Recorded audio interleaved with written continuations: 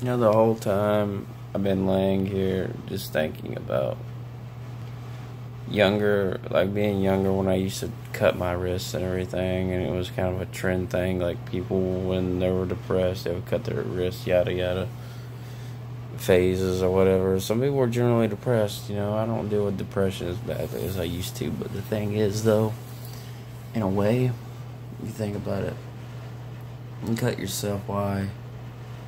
You're genuinely depressed.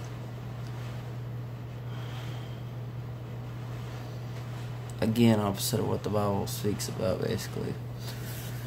You cut yourself, why? You're trying to get these releases, dopamine levels, but you're trying to grab a hold of that sense of humanity, like knowing that you're alive.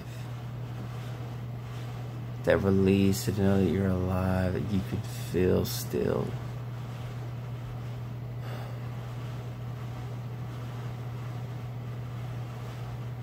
With the Holy Spirit, it's like a tunnel. How I see it, it's like a tunnel, basically. It's a tunnel from my spiritual man all the way up to heaven. And I'm communicating back and forth to God. And basically, the Holy Spirit keeps me, because without the Holy Spirit in my life, I believe honestly, I could not keep in touch with my humanity. That's why I need the Holy Spirit. I have to stay in touch with Him.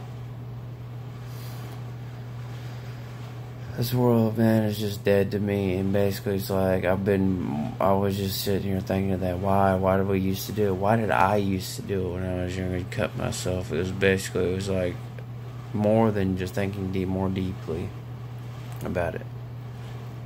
It's not just about me being depressed. It's about me trying to stay in touch with my humanity. And basically, that's what it was. But I don't need to do that anymore since I have the Holy Spirit.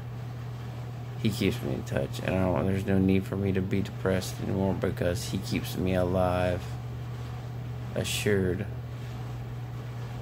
resting assured, and at peace no matter what.